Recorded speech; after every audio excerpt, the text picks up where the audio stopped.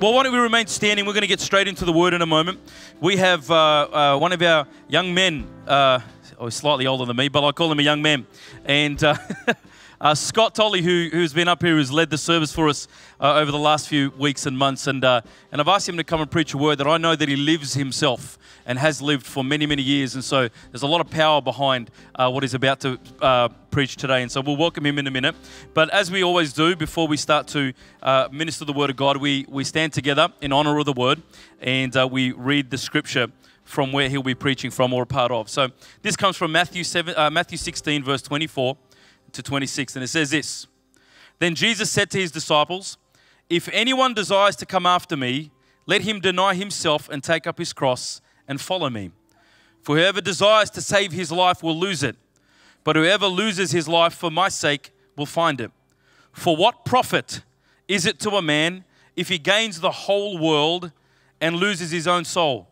Or what will a man give in exchange for his soul?" We read this in Jesus' name. Amen. Let's welcome Scott as he comes to minister the word. Thank you, Scott. Good morning, church. How are you? While you're taking your seats, why don't you turn around and say good day to someone this morning? Thank you, guys. Awesome job this morning. Very cool.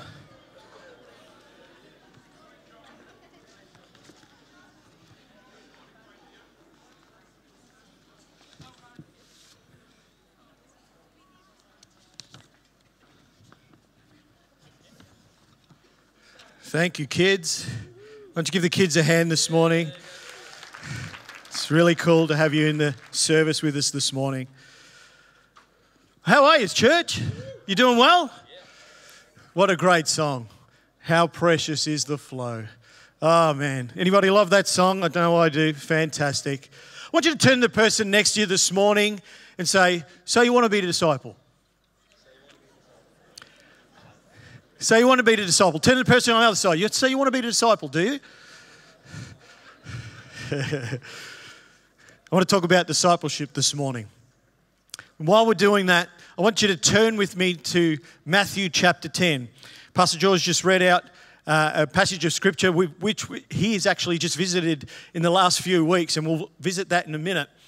But in Matthew chapter 10, Jesus says those same words. And so what I want to do is, before that, I want to give you a little bit of context of when Jesus first says to his disciples these words. I want to give you a bit of a context. He's basically called the 12 to himself, and he's about to send them out on a little missions trip. Okay? Up until that time, Jesus has basically walked with the disciples. He's already called them to himself. So they've been walking with him. They've been watching him. They've been seeing what he's done. They've seen him heal people. They've seen him love people. They've seen him lay hands on the sick and seeing them recover. They've watched him heal a dead girl. They've watched him do all these things. And as I look even back through chapter 9, I'll go through that just to give you a bit of context. He heals a dead girl. He also heals a woman who had the issue with blood. We know this story. He heals a blind man and a mute man, heals a demon-possessed. All the while, the disciples are watching him. They're watching him. They're observing him.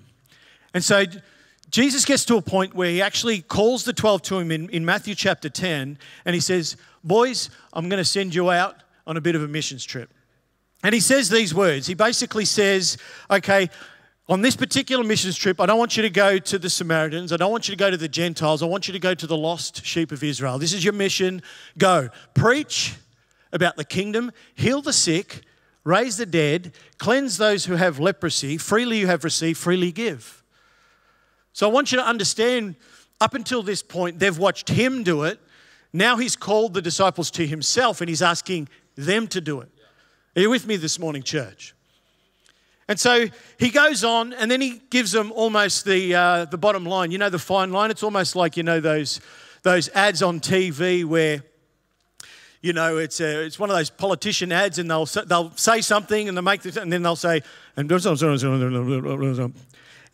Parliament, Canberra, and you kind of go, what the heck did he just say? You know. So it's kind of almost the fine print down the bottom. You know what I'm talking about this morning.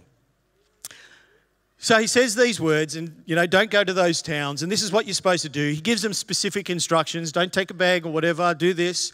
And he says if they reject your message, wipe the dust off your feet as a testimony to them, because it's going to be more tolerable for Sodom and Gomorrah on the day of judgment than for that town that rejected that message that you just preached. Pretty full-on words. Then he goes on and he says, oh, by the way, you may get taken up into the synagogues. You may get beaten. How many of you know if you're a disciple, you're sort of thinking, great, missions trip, and then he starts giving you the fine line, you're going, okay, not quite sure if I want to do that. So he goes on, be on your guard against men. They'll hand you over to the local councils and flog you in their synagogues on account of me. A little bit further down, he says, a student is not above his teacher, nor a servant above his master. Really, really important. A student isn't above his teacher, nor a servant above his master. Don't be afraid of them. There's nothing concealed. And he goes on, whoever acknowledges before men, I'll also acknowledge them before my Father. Then listen to these words that he speaks to them. Jesus doesn't mince words, church. You understand this, yeah? We've read this before. I do not suppose that I've come to bring peace on earth. I did not come to bring peace, but a sword. I've come to turn a man against his father, a daughter against a daughter-in-law, a mother against a mother-in-law. A man's enemies will be the members of his own household. How many of you have ever experienced that before? You don't have to raise your hands. Then he says these words in Matthew chapter 10 and verse 37. Anyone who loves his father or mother more than me is not worthy of me. Wow. Anyone who loves his son or daughter more than me isn't worthy of me. And anyone who does not take up his cross and follow me is not worthy of me. Pretty full-on words, church. And then he sends them out. And we know the story. They come back and it's like, wow, they're all rejoicing. We saw the sick healed and all these things. They come back. Even demons submit to us in your name. And he's going, don't worry about that. Just worry about the fact that your name's written in heaven. Amen? We know this. But I can imagine those words as they came across to Jesus. If anyone wants to come after me, he must take up his cross and follow me. To them, that wasn't just a blanket statement to everybody. That was kind of a pretty vivid, graphic picture in their minds. By that stage, they already knew that the Romans had taken over. And whenever there was a criminal or a lawbreaker and they wanted to make a public spectacle of them, you know and I know that they would take them up to the cross, to the hill of Golgotha. They'd strip them naked, they'd beat them, they'd nail them to a cross for everyone to see, dead, crucified. And Jesus says, if you want to follow me, you've got to have this heart within you every day to take up your cross. You've got to be prepared to lay it all down. You see, Jesus is demanding total commitment from his disciples. Turn to the person next to you and say, so you want to be a disciple? Not so enthusiastic now, are we? This is actually the first mention of the cross to the disciples. This is the first time he actually ever mentioned it and evoked a picture of a violent, degrading death. Like I said before, he was demanding total commitment from them, even if it meant physical death. And making this call to full surrender was part of their message that they were to proclaim to others. We see in the scriptures that this same life or death devotion to Christ was also repeated in Matthew chapter 16 and verse 24, which Pastor George just read out. Now, most of us will have known that passage of scripture because we've been going over it through the last few weeks. It also says it and repeat it again in Luke 9, chapter 23 and 24. Let's just flick over a few pages to Luke 16 if you're following with your scripture. Up until this stage, Jesus has got his disciples. They're following him. And like we've visited over the last few weeks, what's happened is he's basically said, okay, who do the people say that I am? Some say this, some say that, some say the other thing. Some say, you're the Christ. You're this, that, and the other. So then he turns to Peter and basically says, okay, Peter, disciples, who do you say that I am? We know Peter piped up and said, you are the Christ, the Son of the living God. He makes this confession. Now the Bible tells us that he rejoiced at that point and basically turns around and says, Father, I thank you that it was your good pleasure and will to reveal this truth that I am the Christ, the Son of the living God, to little children. It was a work of the Father to reveal that to him. Are you with me, church? And so we read in verse 16 and verse 24, it's just after what Pastor George has been preaching, because what's happened is from that time on, the Bible says, he began to explain to them that he himself is about to go to the cross and die for them. So much so that Peter's like, this is my mate. I want you to capture this morning. This is my mate. He pulls Jesus aside and says, far be it from you to do this. And as we know, Jesus turns his back and says, get behind me, Satan. You have not the things of God in mind, you've got the things of man in mind. We've learnt that over the last few days, and it's from that he actually turns around and says, whoever does not take up his cross and follow me is not worthy of me. Pretty full-on words this morning, church. Repeat it again in Luke chapter 9, if you're taking notes. But just as you may think that maybe that was the call to the disciples. I mean, he's not telling you and I to lay down our lives, is he? Why don't you flick over a few pages and we'll go to Mark. I'm going to read from Mark chapter 8 and verse 34. It says this. Then he called the crowd to him along with his disciples and said, if anyone would come after me, he must deny himself, take up his cross and follow me. So we know full well that he's not just talking to the 12. This wasn't a select few. This was to anyone that was to follow him. That is actually the same passage of Scripture, but Mark records that there was actually a crowd there as well. So it wasn't just to the 12, it was actually to everyone. This is Jesus preaching. This is Jesus' evangelism. How do you suppose he's doing at the moment with his evangelistic endeavours? Let's turn to Luke 14. Matthew, Mark, Luke. Have a Luke in Luke. Sorry, that's a dad joke. I can't help it. You've got to give me that. Luke chapter 14, verse 25.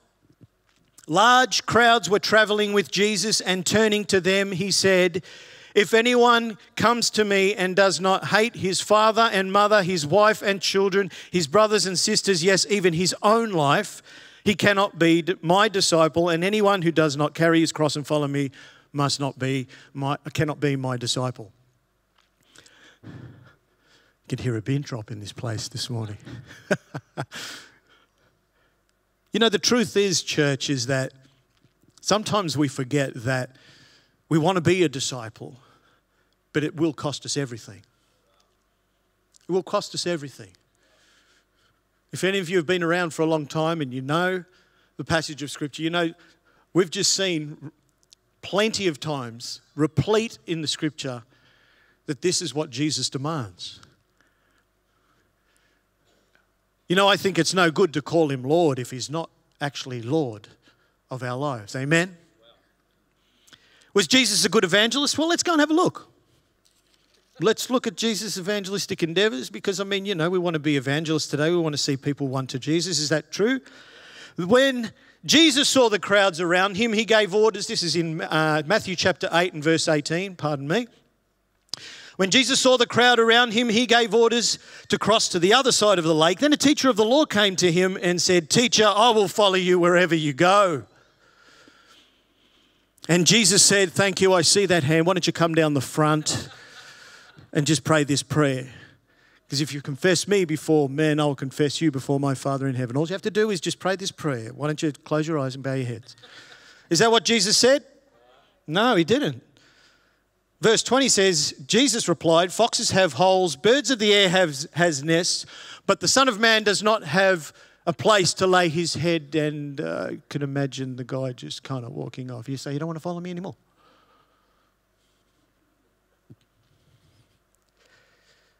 Another disciple came to him and said, "First, Lord, let me go and bury my father." Jesus, being full of the Holy Spirit, said, "No worries, I've got time." Is that what he said, church? No, he didn't. Jesus told him, "Follow me and let the dead bury their own dead." You know, I honestly think that if Jesus actually was around today and he went to Bible college, he would fail Evangelism 101. I mean, Jesus, really, you're pushing these people away. Don't you realize they are seekers? They've come to you. They want to follow you. And you lay down the law like that? Great evangelist. A couple of weeks ago, I talked about chapter 10 and verse 17, the rich young ruler. Great little passage of scripture. And like I said a couple of weeks ago, it was all about salvation. It's got nothing to do with money. This whole passage was about salvation. What happens? He comes to Jesus. He's actually a synagogue ruler. So get this. He's a synagogue ruler, okay, which means and he's young. So he's actually very well respected, very rich young man, very well respected in the community. And the Bible actually says in Mark that he ran up to Jesus, bows his knees, falls to his knees and says, "Good teacher, what must I do to inherit eternal life?" Now, Jesus picks up the fact that he's just called him good teacher.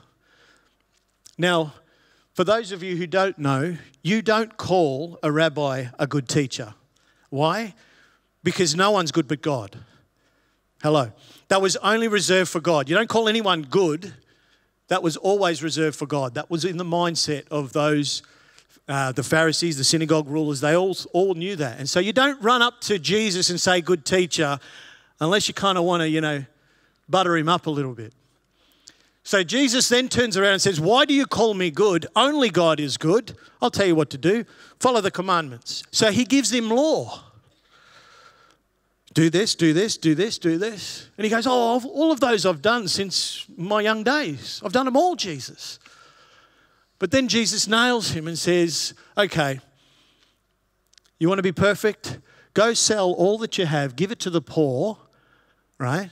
And then you'll have treasure in heaven." So all of that was him having treasure in heaven. But then he actually says, "And then come and follow me." And what happened to the rich young ruler? The Bible says that he went away sad. Why? Because he's not willing to be a disciple. Because it's going to cost you everything. Jesus nails him right there and then. But obviously he's not doing well in the evangelistic 101 type of thing. Because he's just pushed this guy away.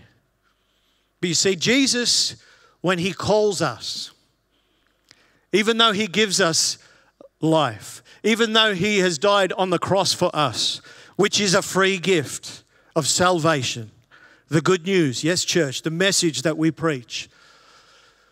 If you want to follow Jesus, it also will cost you everything. It will cost you everything.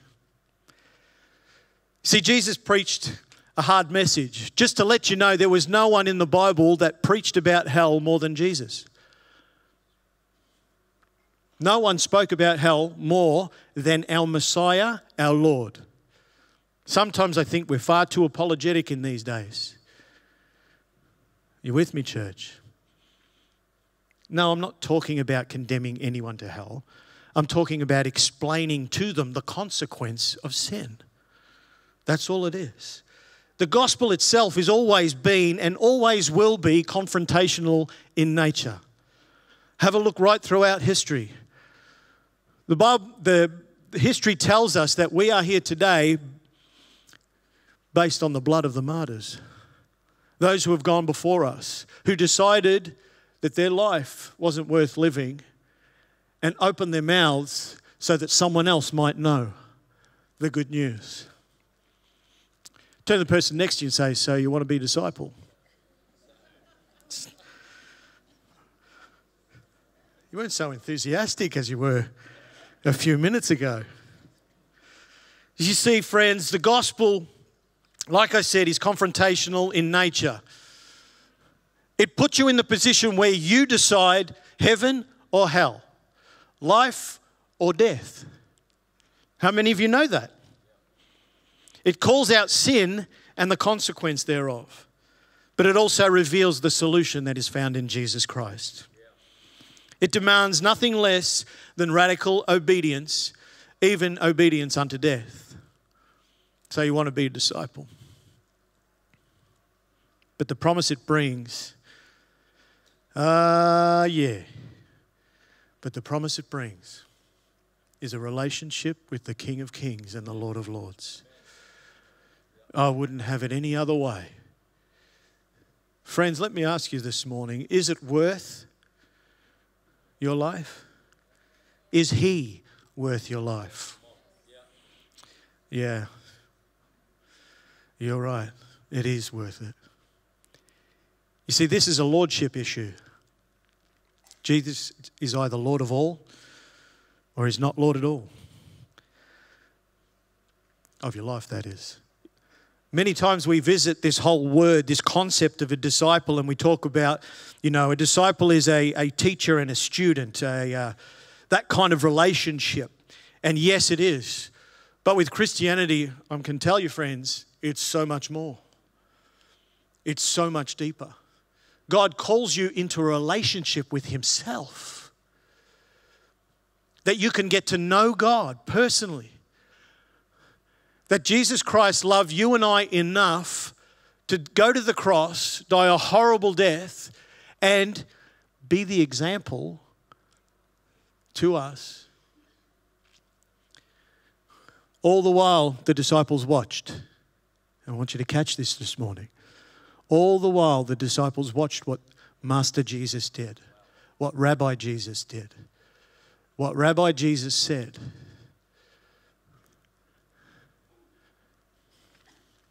Amazing. Jesus, my friends, today is the ultimate example of what it is to be a disciple. Look no further than Jesus. How do I know that? Well, read the Scripture. Let the Scripture this morning be the preacher. Plenty of times He basically said it's going to cost this, but it will mean eternal life. And as they followed Him, they said, they watched the Master and they did all that He said. They ate with Him. They traveled with Him. They camped out with Him. I like that one. I like camping. They mimicked Him. They followed the example of Master Jesus. They watched how He healed. They watched how He loved people. I think sometimes today we kind of get a little bit too err on the side of caution. We become politically correct. I love the fact that we, do so many things within church life, and it is about showing the love of God. But make no mistake, friends, the gospel itself is confrontational in nature. It always has and it always will be. He confronted the religious like I think no one I've ever seen. I mean, you guys are whitewashed tombs full of dead men's bones. Your father is Satan. Oh, I see that hand. Somehow I don't think that he'd be welcome in a few churches these days. Jesus, whether we like it or not, drew a line in the sand. And He calls us to come. You see, what we get wrong sometimes is we ask Jesus to come into our life and we have this concept of your life will be better because Jesus comes into your life and He'll give you eternal life, which is absolutely all true. But we forget the bottom line, Canberra. Spoken by, yeah, that's what it is. Spoken by blah, blah, blah, blah, Canberra. We forget the bottom line. Oh, yeah, by the way, it's going to cost you everything. It's going to cost you your whole life. Sorry that I didn't mention that. Sometimes in church life, and I know not here, but sometimes in church life, and I've been there before, you've been there before, we just want to get them in the door. We just want them to get to know Jesus, and then we'll tell them later, that sort of stuff. Jesus did it at the start. Yes, he loved people. He healed sick. He raised the dead. He did the works of the love of God. Amen. He did those works, but at the same time he says, you want to follow me? This is what it's going to take. So you want to be a disciple? Oh, Jesus. He confronted the religious. He drew a line in the sand. And I love what the Apostle John says. I'm going to read a passage of Scripture because, like I started saying before, is that what we've got to get in our heads is that Jesus is the example of what a disciple should be. Why? Because the disciples, his 12, watched him. And then it wasn't long after that when he died, when he rose again and he ascended, he said, wait for the promise of the Father. Who was that? The Holy Spirit. Wait for the promise of the Father. And then after that, it would seem as though these apostles turned the whole world upside down. In fact, the Scripture records that people were saying, these guys are winning the whole world. So much so, and we visited it way earlier when Pastor George was preaching about it, that they were first called Christians in Antioch. They were first called Christians in Antioch, which means little Christs. Capture that for a moment. They so acted like Jesus in word, in deed, that they said, these guys just look like him.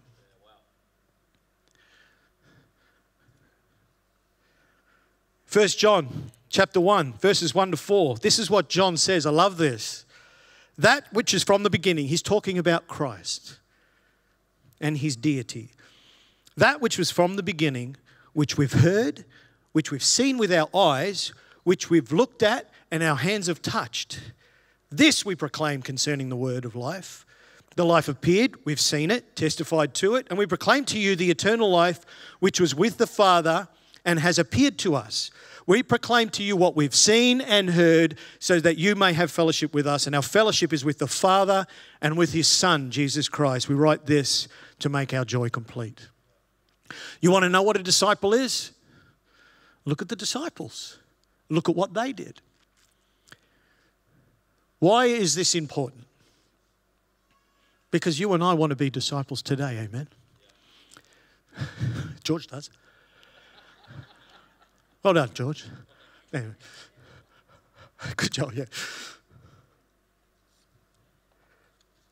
You know, it's one thing to define what a disciple is. It's another thing to be one. It really is where the rubber hits the road, church.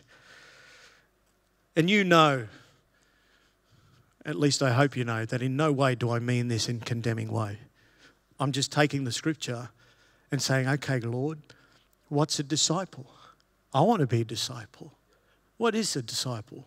Well, a disciple is someone who follows the Master so closely, they watch him, they see exactly what he does, and they do likewise. Did you know that you and I are called into a living relationship with Jesus? Because, by the way, he rose from the grave. Hello, church. By the way, he rose from the grave. You and I are called to a one-on-one relationship with the King of the universe.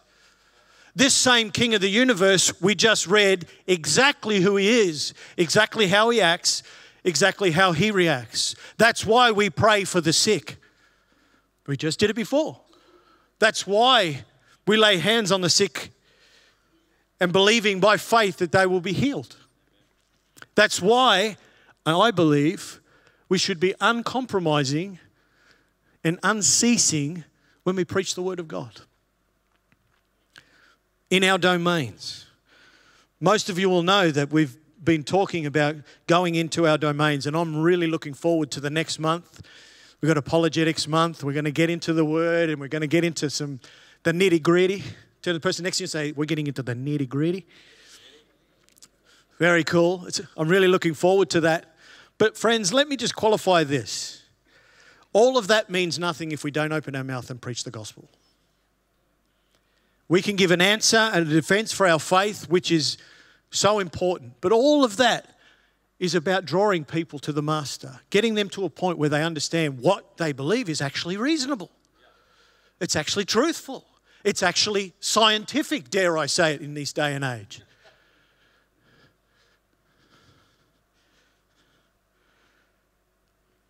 I was 20 years of age. 20 years. I had flowing locks. You don't believe me, do you? I was looking for a photo because I knew no one would believe me. Yes. I knew a man once. Oh, dear. Flowing locks. Oh, Jesus. I think I might get them when I get to heaven. Maybe they need them up there, I'm not sure. But I was 20 years of age. My parents had divorced when I was 13. That devastated me. And I remember just being a rat bag, total rat bag, when I was growing up. I was heavily into skating, and then through the skating scene, it was all a street scene and whatever, I met up with some guys and I got caught in drugs. And for 3 years, I was absolutely so heavily into drugs that it was all that I was about. And I had lost my apprenticeship. I was on the dole, and crazy time. Got in trouble with the police a number of times. And at the age of 20, I had only just turned 20 on February the 19th of 1992. And a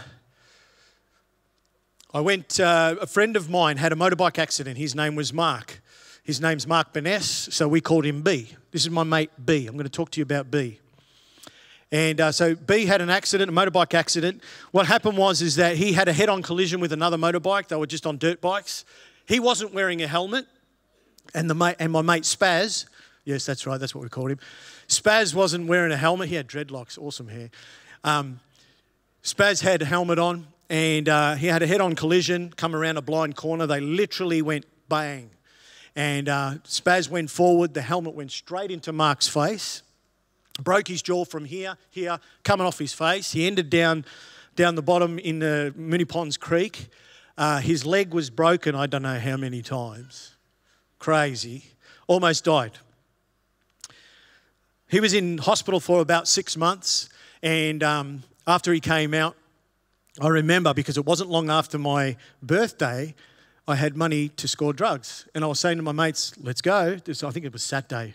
I can't quite remember the actual day, but it was one of those days. And I said to Maddie, who was another mate of mine, and Zach, who was with me, and Paul, I've got some money. Let's go, boys. So what happened is Maddie had learnt that Mark had gotten out of hospital. And he said, no, I think we should go and visit Mark first. I'm like, are you for real? We're going to do this now? After I've got some money? I mean, I'm just trying to give you context that this was my mindset. So after much arguing, literally much arguing, I said to him, okay, no worries, let's go to Mark's house. We'll go and see them. And after that, we'll go and score. All right, done, deal, let's do that. So we get to Mark's, and for some unknown reason, although I now know it's the sovereignty of God, I ended up on the dinner table, which was in the kitchen at that time, and Mark's mum, Mrs. B, starts giving me the gospel, and and Maddie and Zach, and we're sitting there, right? So I want you to get this, ladies. Here's a mum. Yeah, sister. Here's a mum that decided to open her mouth. And she said, Scott, you've got to understand that before God, you're a sinner. She let me have it. I mean, let me have it, friends. So much of that foundation is with me today. She let me have it, man. I tell you, Scott, you got to understand, she took me through Romans. No mucking around. She took me through Romans. For all have sinned and fallen short of the glory of God. For the wages of sin is death. You've got to understand, Scott, that before God you're a sinner. I'm going, Matt's going, Zach's going like this, you know. A mum. She tells us that the consequence of that sin is going to take you to hell. By now, I'm almost like sunk in the chair under the table, my goodness, as the conviction of God come upon my life. You didn't need to convince me that I was a sinner. I've heard a prominent pastor say we don't need to tell people that they're sinners because they already know. No, they don't. And they don't understand the consequence of it. They don't. So here I am, brought up a Catholic. Yeah, I believed in Jesus. I'm sunken under the table almost in my heart as this mum pounds me with the gospel. She said, but God loves you.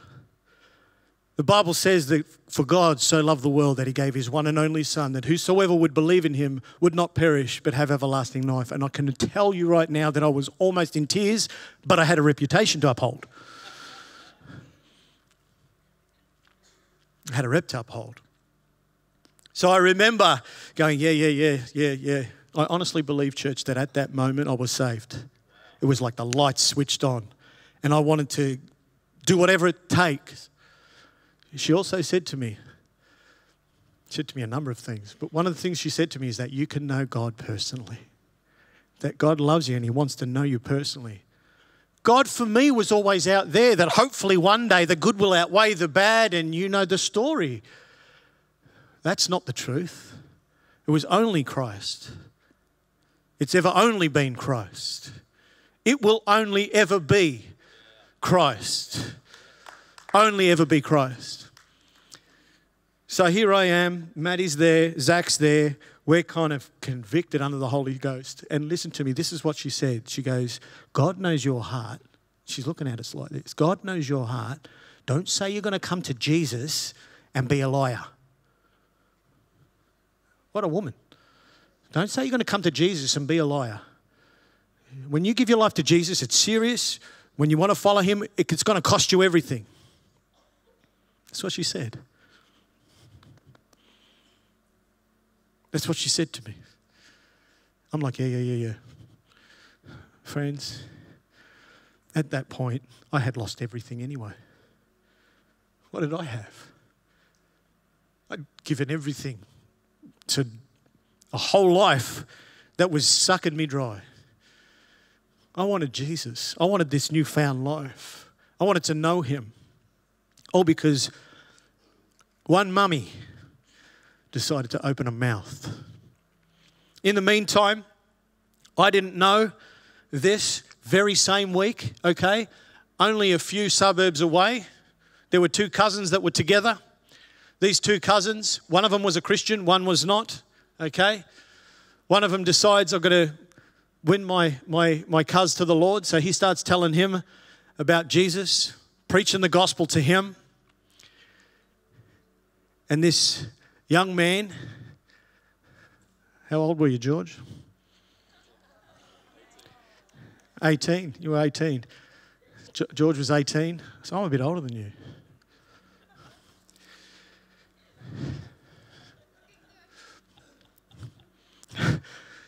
Because someone opened their mouth, George got saved.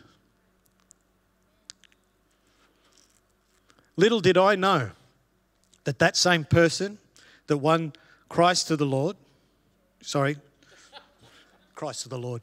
that won George to Jesus, or, introduced him to Jesus. That same guy was part of the youth group of Mr. and Mrs. B's church. So the youth pastor rings up Daniel, who's now in Sydney.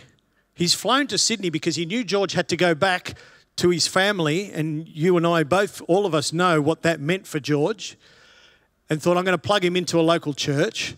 So he's gone and flown to Sydney, made sure that he's gone and plugged him into a local church because he cared enough. Hello, church. He cared enough. So then what happened was, Gary Rucci, who was the youth pastor back in those days, rings Daniel and says, Daniel, these druggies have given their life to Christ. They're at Mr. and Mrs. B's house every day. Will you come and start a small group, do something, teach them? Daniel goes, yeah, no worries. No worries.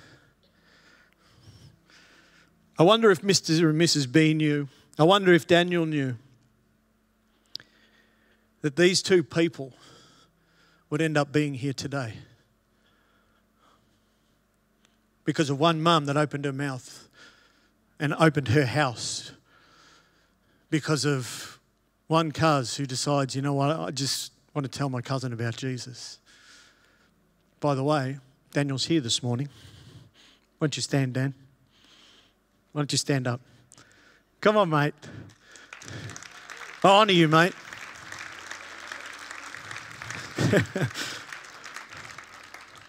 What a spin out. Isn't God good? I honour you, mate. You and Fiona. So, Jacob, why don't you stand up for a second? This is Jacob, his son, my nephew. Look how tall he is. Sorry, ladies, he's already taken. Getting married in October, Jakubes. And,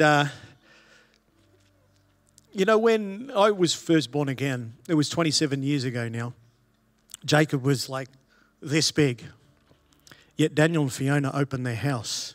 New baby, but opened their house to us guys.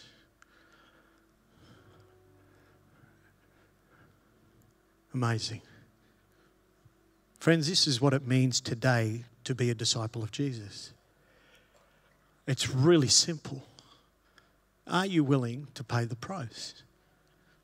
It's really simple. Can I put it in modern day vernacular? It's just as simple as someone who gave us stuff. Someone who gave us stuff. I wouldn't be here today if it wasn't for Mr. and Mrs. B. I wouldn't be here today if it wasn't for Daniel. I remember those days. We were so hungry. I can tell you, honestly, I went to Mr. and Mrs. B's house after that moment, that night, every single day for 2 weeks. I was so hungry, man. So hungry. But she opened her house every single time. So I left the addiction of drugs and got addicted to coffee. To which I have never kicked that habit. Oh, man. Good days. How many of you are here today because someone gave us stuff? Why don't you stand? If you're here today because someone opened their mouth, someone gave us stuff, I want you to stand today. Yeah. Why don't you give the Lord a hand? Because He today, He's the true hero of the story. He's the true hero of the story. Why don't you sit down? That's awesome. That's awesome. If you're here today and you don't know Christ, friend, it does cost you everything. But I can tell you right now that the benefit so outweighs the cost. I'd die 1,000 deaths just to know Him, just to get to know Jesus. You might be here today and you don't know Him. Can I just be straight with you this morning? This is what the Scripture says. God loves the world so much that He gave Jesus. He gave His one and only Son, that whosoever would believe in Him would not perish. That was His intention. Would not perish, but have everlasting life. Today you have a decision. Heaven or hell, life or death. It's as simple as that. A lot of the time we talk about that passage of Scripture in John chapter 3, but we sometimes don't give that bottom line. The Bible says this, and I want you to listen to me this morning. He who has the Son has life. He who does not have the Son does not have life. For the wrath of God remains on him. Friend, if you want that wrath, that anger outpoured on sin to be taken from you, there is only one solution. And that solution is come to Christ. He died on the cross for you because He loves you. He wanted to free you from sin, and therein lies the gospel. You believe it or you don't. We can't be apologetic for that. That's just the way it is. It's a fact. Jesus rising from the dead, fact. We're going to look into that over the next few weeks. Why don't you close your eyes, bow your heads this morning. Father, I thank you so much that you are here today, and I pray for those who may be here in this place that don't know you, that somehow, some way, they may have been going to church for a while, but they really haven't counted the cost. They really don't know what it means to be a disciple. And so, Lord, I just pray for them that, Lord, today would be the day of salvation, like your word says. Now would be the time. That they would understand, as your word says, that salvation is found in no one else, for there is no other name under heaven given to men by which we must be saved. That Jesus, your words ring true in John chapter 14. I am the way, I am the truth, I am the life. No man will come to the Father except through me. And I pray that all those hearing today would understand that you are the way, the truth, and the life. And that today they would come to know you. In Jesus' name, amen. Amen.